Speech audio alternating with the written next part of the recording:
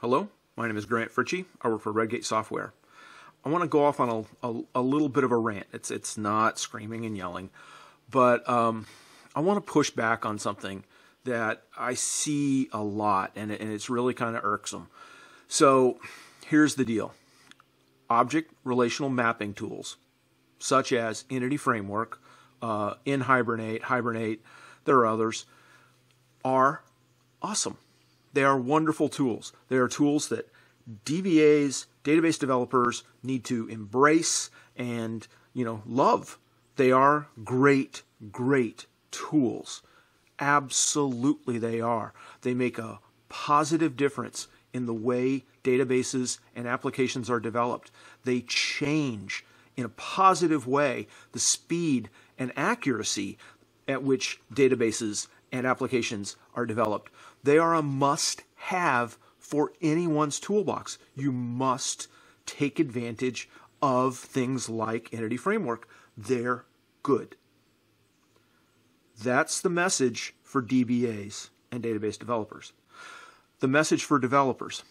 Guys, they are not perfect. Good is not perfect. Entity Framework is awesome. It's wonderful. Object relational mapping is wonderful. We absolutely need it. What we don't need is database design done as objects. Because then our ORM tool is an OOM tool. It's object-to-object mapping, and no one needs to map object-to-object. That's fine.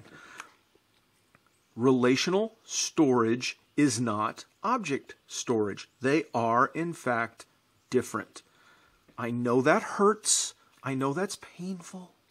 But we'll be okay because we've got the ORM tool to make it so that we can have a relational storage engine correctly designed, correctly built, so that it will, in fact, help you, not hurt you. We can design things, put in relationships, put in primary keys, put in foreign keys, ensure that the foreign keys are constrained. Do all these things that we would normally do if we were just building it all by hand. And yeah, okay, so some bits of it are going to be a little slower because we do have to kind of build it by hand. Fine. But we then get all the benefits of the relational storage engine, which we want. Otherwise, why are we using it at all? If you don't need relational storage, please go to ID value pairs. Go to document storage. They work. They're good. Now, they solve different problems, but that's fine. Let's go to those. Also, Entity Framework, in Hibernate, and probably all the others, do in fact support stored procedures. Now, I'm not telling you need to write 100% of all the stored procedures by hand. No, no, no. I would say easily 95% of all of the queries against the database can completely be generated through Entity Framework, through whatever ORM tool you're using. 100%. Or, well, no, 100%. I mean, I'm 100% convinced 95% can be done that way. But that 5%, those are odd queries. They're doing a lot of data movement. They're doing, weird stuff. I mean, stuff happens. I mean, things get weird. And those queries probably need to be written as stored procedures. And yes, your Entity Framework tool, your Hibernate tool, absolutely works with stored procedures. You can absolutely support them. Anyone who says otherwise is either lying or ignorant. They absolutely support them. So, here's my deal. I want you to have Entity Framework. I want the DBAs to support Entity Framework. I want them to embrace it and love it, just as you do. But you've got to meet us, I wouldn't even say halfway, but you got to meet us a little ways down the road. Some of the code generated by Entity Framework sucks.